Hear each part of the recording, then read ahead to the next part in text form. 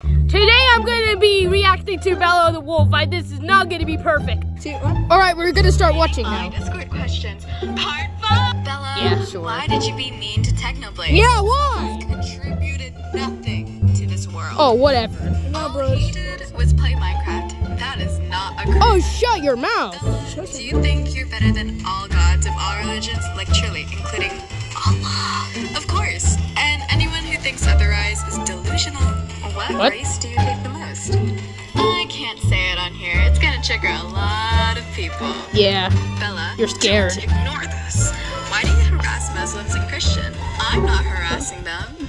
What made you kind of are. Videos? Yeah. This isn't rage bait. This is how I express myself. That's the worst way of expressing yourself possibly. He states old address and his parents' numbers too. I hope he's okay, but it wasn't me.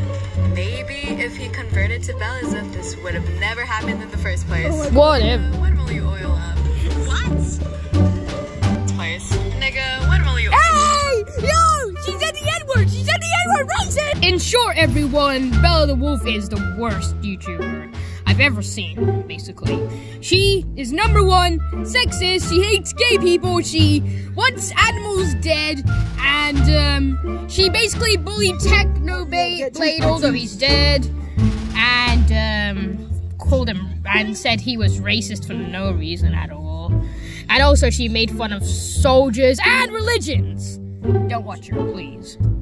Oh yeah, and don't subscribe to her too.